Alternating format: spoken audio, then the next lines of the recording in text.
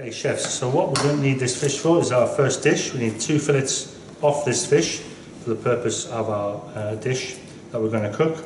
Now you're also going to use this for your yield test. So we'll explain this in your collaborate lesson, and we'll discuss what we need to do with this in your collaborate lesson with regards to how do we calculate yields, why do we calculate yields, and different yields from different species of fish.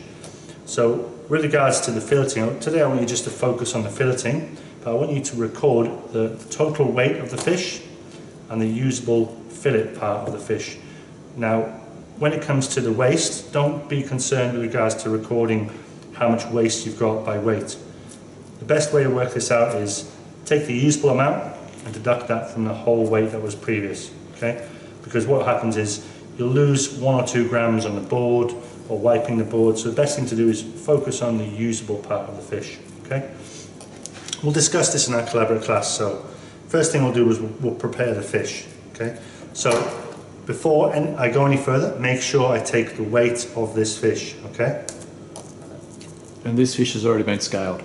This fish has already been scaled and gutted, so it's not a true way of recognising the correct yield, but this is how it's come from the fishmonger. So we've paid the price per kilo for this whole fish, so the fishmongers should have already taken that loss of weight into account, and we're basically paying for our whole fish. So the principle still accounts with regards to working out a yield and working out a cost for the fillets. So we've got our whole fish here, we're going to prepare it up, so remove any fins, just because this can spike into you later on. And don't worry about the waste. The waste is all going to be calculated after we remove the fillet. So all this here is quite dangerous if you have it on there. Spikes, they can cut you, so just remove that. Now we're starting to get a bit more of the usable part of the fish. Now when you do your filleting, just remember that, look at it and look at the anatomy of the fish. We're trying to utilise as much yield as possible, which means we need to make sure we get right behind the head here and make sure we get as much of the wing as possible, okay? Now, if you cut far away from the head, you'll end up getting a poor yield. So it's really important that you go right behind here and get right in behind the head, and don't just do a straight cut, try and cut around the head so that you get really good yield. Likewise, when you focus on filleting it, get close to the bone, okay? So I'm using my firm knife first, get right behind the head. So you can see I've got really just behind the eye here, bring this down across through the wing. Now the wing has a big bone there, so there's no point trying to navigate that. Get behind the head, hold your hand nice and flat. Now you can do this from the edge of the board if you feel more comfortable. I'm going to do it this way so you can see on camera. Now I'm going to make sure my hand is kept as clear from the fish as possible, but we're trying to run the knife directly against the spine. So the bones run this way. Now the important part of this is when you insert the knife, it's nice and sharp, but blade must go this way so it runs along the bones. If you go in with your knife this way, any sort of movement in the knife will give you an uneven fillet. You're using the bone to guide you. Okay, so we're using a sharp knife. And see how my knife is running along that spine all the way down to the base. Okay? Now I can start to let the bones guide me.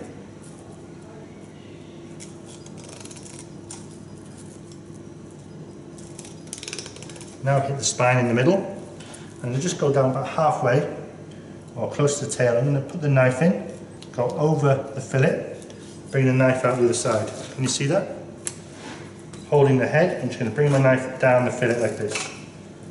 That allows me to have some element of freedom to get in here and just carefully pull the fillet away from the fish. And there's sometimes some strong bones here, so you can just hold the tail, snap those bones. You should be able to get in behind the head. That's one fillet, but we need to tidy this up. Okay, so I'll just put this to one side for now. We'll come back to that.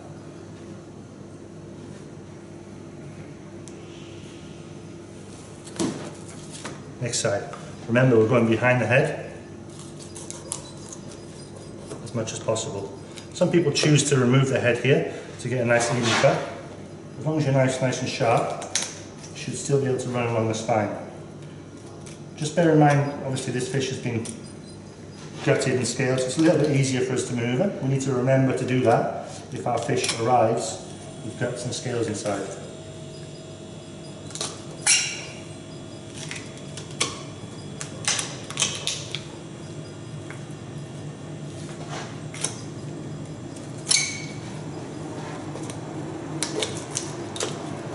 Snapping those last bones, and then we've got a nice fillet. So very little left on the fish. There is obviously the cheek of the fish that has some flesh inside. On a big fish, this can be removed. Cod's cheek is really nice, you know, but on a smaller fish, there's very little there.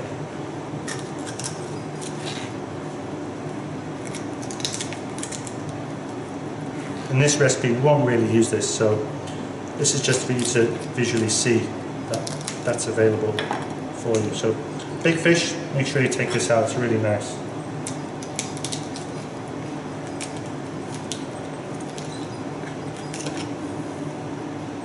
Okay, the wings could be taken off. On a big fish, we could just do this. Particularly in Asian foods, these are often floured, deep fried, as like a fish version of spare ribs, but we've got very little by the way of meat left. On certain fish you can even scrape the bones. You know, once you scrape the bones, this can be used in fish cakes, mousses, even clarify fish broth, you can use that, okay? But primarily our focus is now going to be finishing these fillets into portions and plateable fillets, and then recording the weight of the fillets. Okay, so our next video, I'm going to have a bit of a tidy up, remove all the scales off my board and clean and portion my fillets. Okay, so we've got our two fillets here, and of course it's got the rib cage still intact. It's a little bit messy, we need to tidy these up so they look really good on a plate. So, no scales. We're going to take our bendy knife. If you haven't got a bendy knife, just work carefully around these bones, running it against the bone to remove these away like that. We still need to tidy this up, and I'm going to show you that shortly.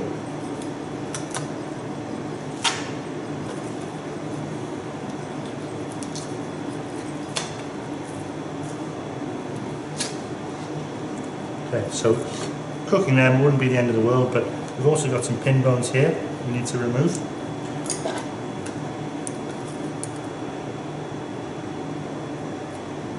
So you just need to be careful you don't damage the flesh too much.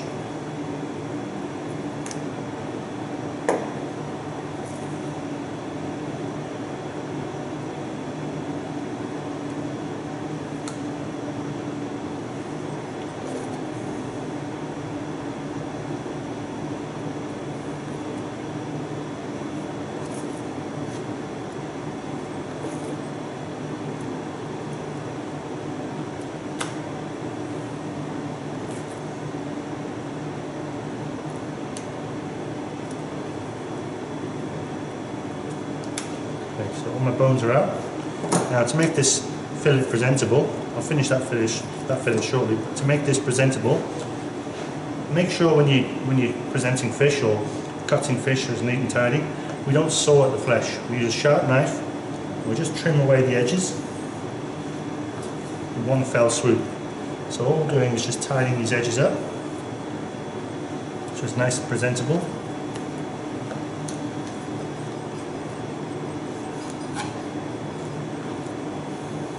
So that's a beautiful fillet that's been boned. When this cooks up, it'll be nice to look at, and there won't be any bones, nice to eat.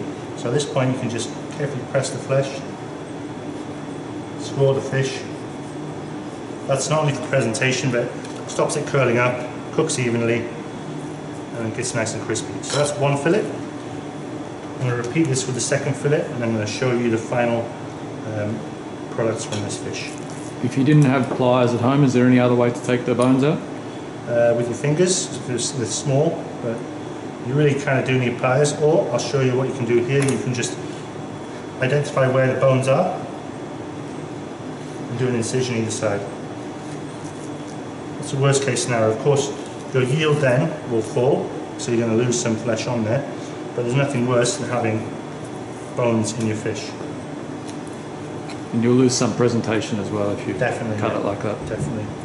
In this instance, we're just going to show you how to do that. And you can see the fish is nowhere near as tidy as that first one. Okay?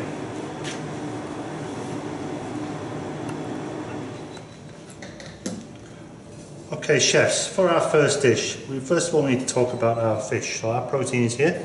Now, I've broken it down into sort of the usable parts. So I've got my 2 fillets, my 2 cheeks, and we've got our fish wings here. Now we're not going to cook them. You could if you like.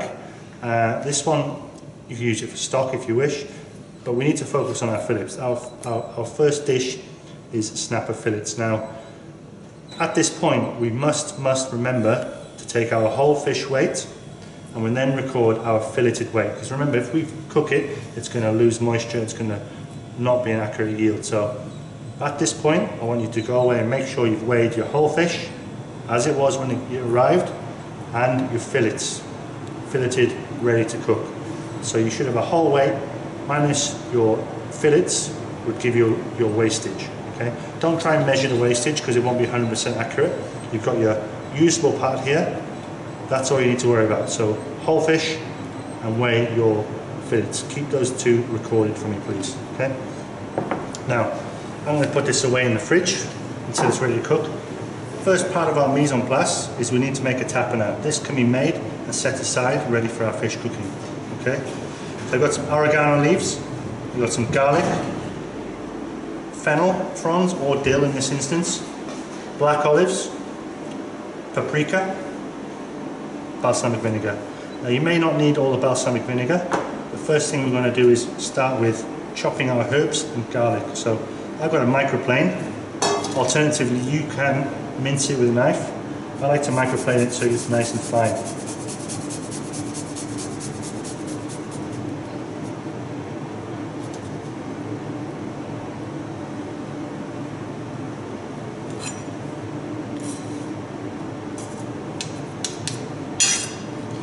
Okay, that can go into our bowl. And then come to these later, but first of all we're going to chop our olives. And these need to be chopped really fine. So in this instance, you need to chop making sure there's no stones in them. Avoid really having to use a blender here because this principle, tapenade classically, was really finely chopped. So take the opportunity, nice sharp knife, keep chop, chop, chop. Once I've chopped these nice and fine, I'm going to put them in with my garlic, chop some herbs, chop the oregano, add in the paprika, and then I'm only going to add in the balsamic vinegar very slowly so it binds it. Okay? So this will take me probably 5 minutes to get this nice and fine. We'll return in a moment and I'll show you how to mix the tapenade together. Okay, chefs, so I've got my mise en place ready, and you're going to need to have your mise en place ready for this because we're going to cook the fish and the vegetables in a short space of time. Now, as I said before, we're just going to return to my tapenade. You can see here I've got my chopped olives, garlic, herbs and paprika. We don't need to add salt, but we just need to bind this a little bit of balsamic vinegar and olive oil. So you probably won't need all the vinegar that it says in the recipe, just a splash.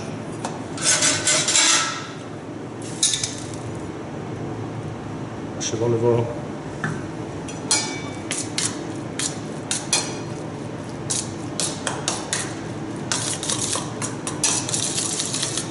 Again, we don't need to add salt to this because the olives are quite salty, but we can put a little bit of pepper.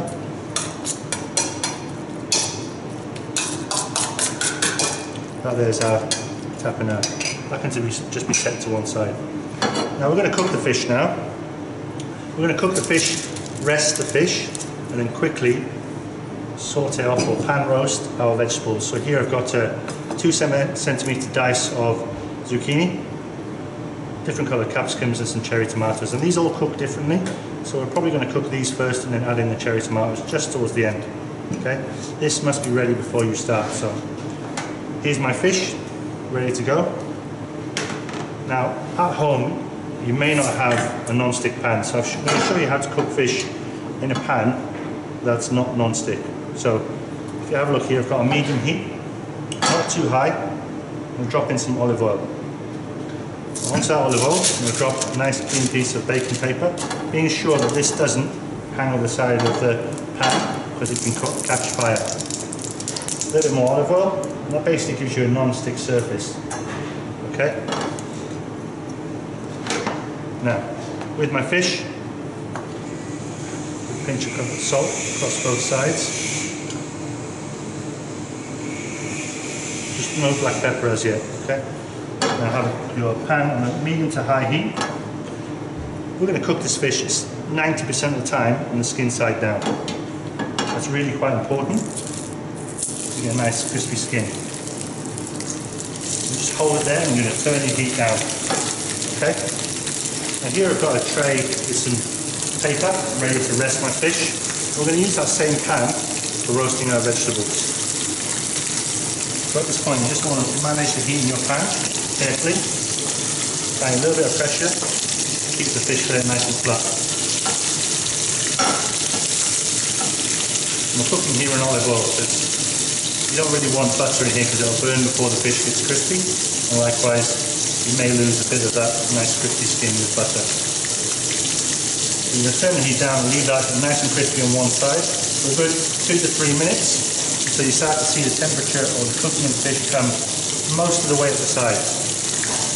In the meantime, I've made myself a little salad of leaves. That's going to go with my fish. Now you'll probably get some rocket at home. Okay? This you can dress with a little bit of lemon juice and some olive oil to garnish your fish. Now at this point I'm going to put my plate to warm just for 20 seconds or so. You can see how just carefully managing that pan, the fish is cooking most of the way through. Okay? When we turn this, pretty much you can turn the heat off and let the residual heat cook the fish. Okay? And again, we're making sure our fish has no bones, we're not moving it around, we're not covering it in butter, just gently letting that skin get crispy.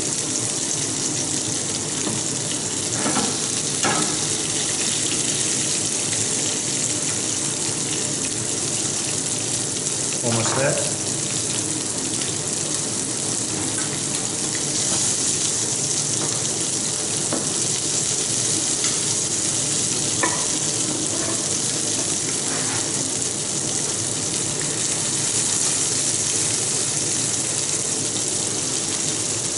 So at this point now, I can probably just turn it gently and carefully, and then turn the pan off. That residual heat will cook that fish. Okay? So we'll let that sit there for 2 or 3 minutes. Then I'm going to remove the fish, rest it, quickly roast off my vegetables and plate. I'll come back to that in a moment. Okay, so I've got my pan, I've cooked my fish.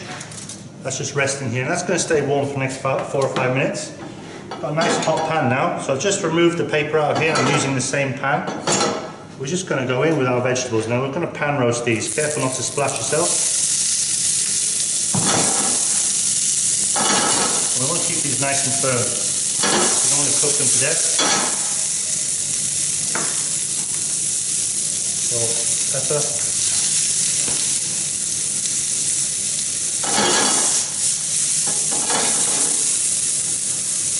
Of olive oil. And just remembering to have your extraction on it, huh? Yep. Now we're going to go in with cherry tomatoes. You may not need all this for these 2 pieces of fish. This of course is just a demonstration. It doesn't take very long at all, so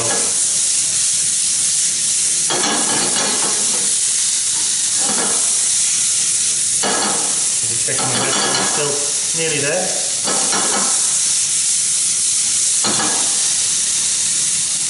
You want to keep some element of al dente to them.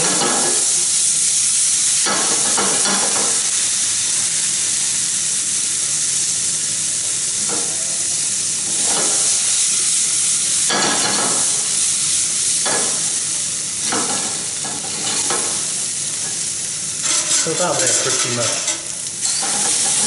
Now because we don't want oil all over our plate, we want a nice clean dish, these once they're cooked, onto the kitchen paper. Now we're ready to bring our elements together and plate. Okay, so now we'll plate. We've got our mise en place ready, so there's pre-cooking mise en place, and then in any typical restaurant, all the elements are brought to the pasta together at the same time. And as a cook, you should probably get used to doing this because it's good practice. I've got my little salad of herbs here with just a little bit of lemon, splash of olive oil, salt and pepper. Have that ready dressed. So this is just a little bit of salad of herbs just to freshen it up. Now, it's not a fine dining dish. We're just going to put some vegetables across here, and again, you won't need them all.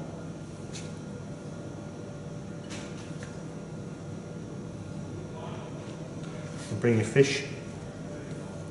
And it's still hot, which is good. Now, don't forget we've got our tapenade, and this is quite strong, so we don't need lots of it. And do a little quenelle of the tapenade on top of the fish. And remember, we've got our salad of herbs here, so this is just going to give some freshness across the top of those vegetables.